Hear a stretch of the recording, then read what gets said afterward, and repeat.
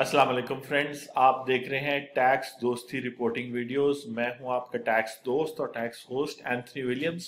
और इस वक्त आप स्क्रीन पे taxdosti.com देख रहे हैं और taxdosti.com के होम पेज पे टैक्स दोस्ती का ब्लॉग है, जिसमें पार्ट 6 आप देख चुके हैं, जो टैक्सेशन ऑफ पेंशनर्स इन पाकिस्तान थी।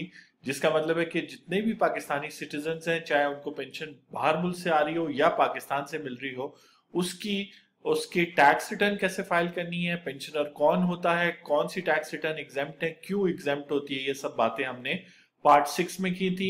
और चूंकि हमने अब टैक्स एग्जेम्पशन का टॉपिक छेड़ दिया, तो अब इस पार्ट में पार्ट 7 में हम बात करेंगे टैक्सेशन ऑफ आईटी फ्रीलांसर्स। और इसमें एक दो बहुत इंपॉर्टेंट बातें जो है ना मैं करूंगा।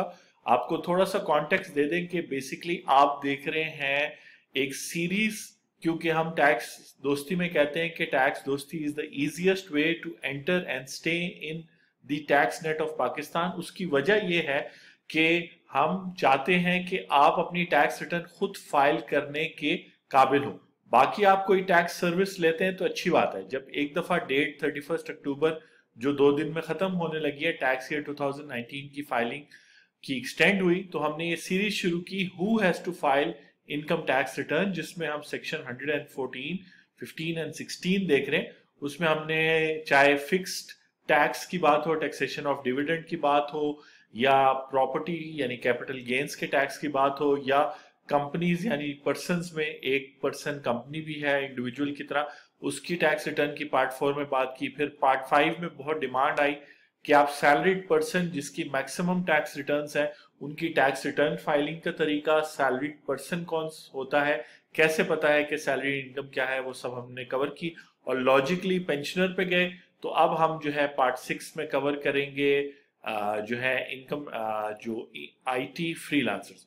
और उसके लिए कॉन्सेप्ट पहले ये समझ ले कि बेसिकली जितनी भी इनकम्स है, ओरिजिनली अगर वो इनकम है टैक्स लॉ के मुताबिक, यानी कि वो टेक्निकल टर्म है इनकम का वर्ड, तो अगर वो इनकम है तो या तो वो 5 हेड्स के नीचे आएगी, या तो सैलरी इनकम होगी, या वो इनकम फ्रॉम प्रॉपर्टी होगी, यानी जो रेंटल इनकम होती है, चाहे कमर्शियल हो या रेजिडेंशियल हो, या फिर वो काम आप एज ए बिजनेस करते होंगे। ठीक है ना जी, आप सर्विस प्रोवाइडर होंगे, गुड्स प्रोवाइड करते हैं, रिटेलर है, मैन्युफैक्चरर हैं।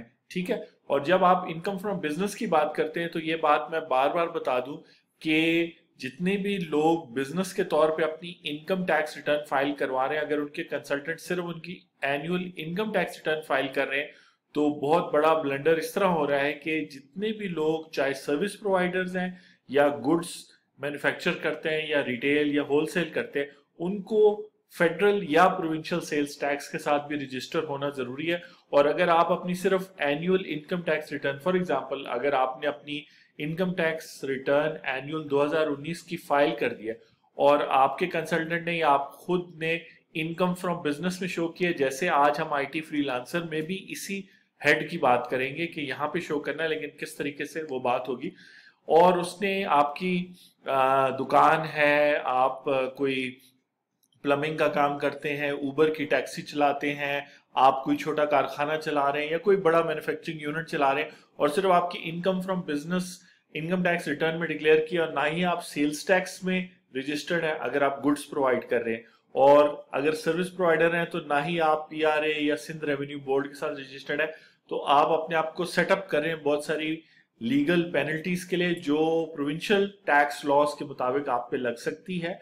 क्योंकि अगर आप डिक्लेयर कर रहे हैं इनकम टैक्स रिटर्न में अपनी मर्जी से कि आपकी 10 लाख रुपए की आपने गुड्स खरीदे, फॉर एग्जांपल स्पोर्ट्स गुड्स आप बेचते हैं, स्पोर्ट्स की दुकान है आपकी, स्पोर्ट्स गुड्स की दुकान है, और आपने 10 लाख की सेल शो की, और आप as a retailer sales tax act 1990 में रजिस्टर्ड नहीं है, तो फिर वहां की पेनल्टी, जब से आप अपना बिजनेस करें, जब से आप अपनी टैक्स रिटर्न जो है ना फाइल करें, क्योंकि बेशक income tax return sales tax के केस में यूज तो नहीं हो सकती, लेकिन वो जो फिगर्स आपने डिक्लेयर की हैं उसको वो यूज करके कह सकते हैं कि जी आप तो रिक्वायर्ड थे कि एज ए रिटेलर या मैन्युफैक्चरर या सर्विस प्रोवाइडर रजिस्टर हो, आप रजिस्टर नहीं हो, तो रजिस्टर ना होने की पेनल्टी, और आगे कस्टमर को सेल्स टैक्स 17% गुड्स के लिए और सर्विस टैक्स 16% आपने चूंकि चार्ज नहीं किया तो अब आप लाइबल है पे करने के लिए। तो काफी कॉम्प्लिकेशन आप बना सकते हैं अगर आप इस हेड के नीचे अपनी इनकम टैक्स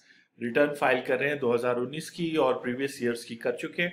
तो उस सिलसिले में हम ओपन है आपको कंसल्टिंग करने के लिए अगर आप चाहते हैं, ताकि अब इस बात को सुनने के बाद आप रिकवरी करें।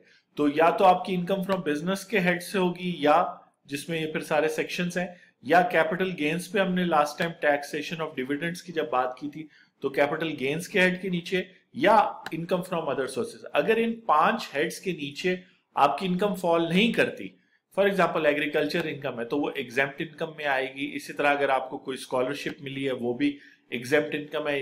देखिए एग्जाम्पल बात हो रही है कि इवन स्कॉलरशिप भी इनकम है, लेकिन फिर वो एग्जेम्पशन में आती है तो वो यहां से हट जाती है।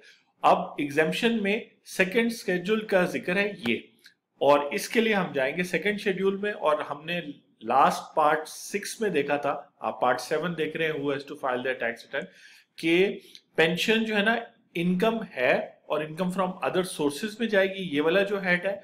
और उसके बाद ये वो सेकंड शेड्यूल में एग्जेम्प्ट है, तो हमने एक पेंशन देखनी है और फिर आईटी फ्रीलांसर की तरफ जाते हैं। आईटी फ्रीलांसर क्या है और एग्जेम्पशन क्या है उस पर बात करेंगे।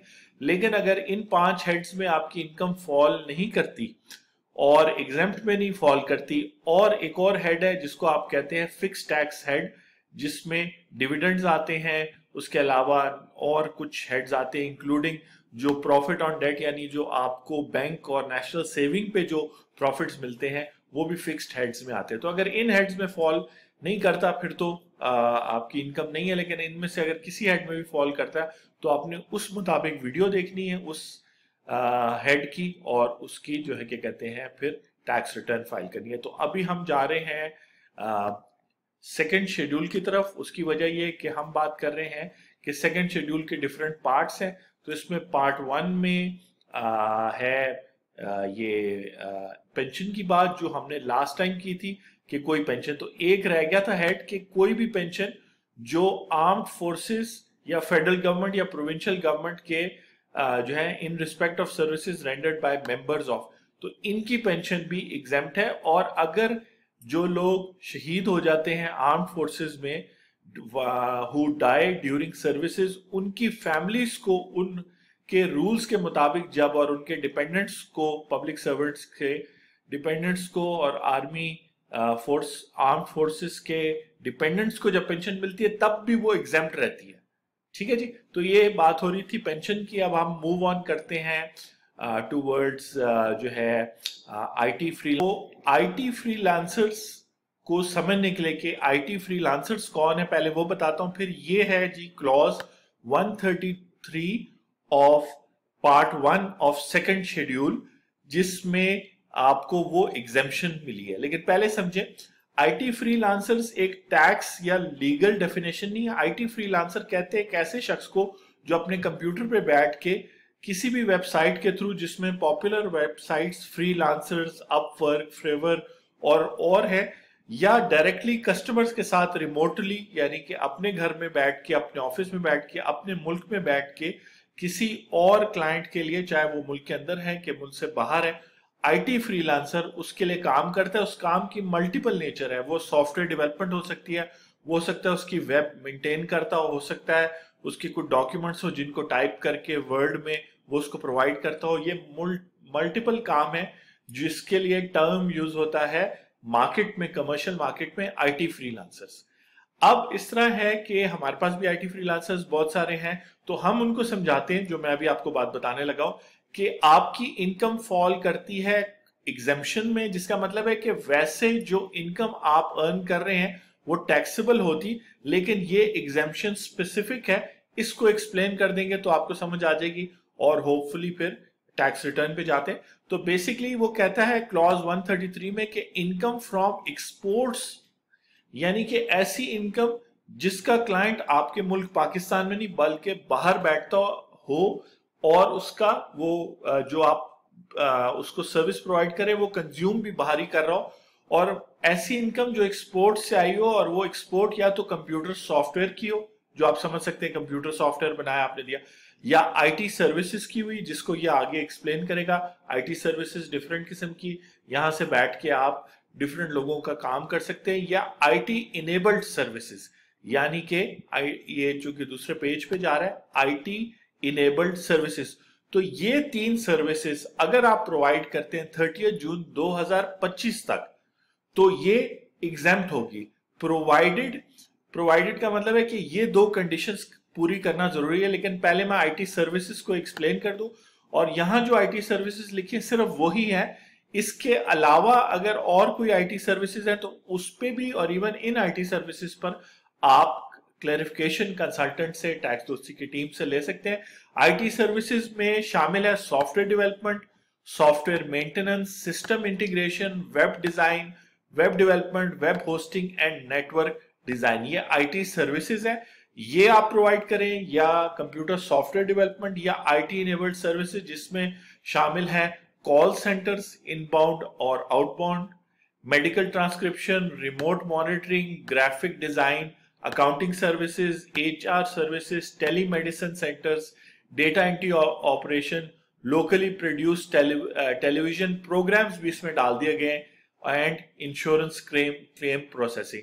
तो अगर आप जो है क्या कहते हैं ये प्रोवाइड कर रहे हैं, ये IT services, IT enabled services, और आपकी 80% एक्सपोर्ट प्रोसीड्स, यानी पैसा जो आपको कस्टमर भेजता है वो आप पाकिस्तान में फॉरेन एक्सचेंज रिमिटेंस के थ्रू लाए हैं पाकिस्तान से बाहर, और बैंकिंग चैनल के थ्रू लाए। तो यहाँ एक डिफिकल्टी है आईटी फ्रीलांसर्स को, मैं बाकी लोग जो ये वीडियो देख रहे हैं उनको बता दें कि डायरेक्ट बैंकिंग चैनल्स नहीं है पाकिस्तान के, तो पेनोर और other third party software use करना पड़ता है, जो इन अ वे इस क्लॉज में फॉल करते हैं, लेकिन ऑब्वियसली उस पर फिर कंसल्टिंग की जरूरत है।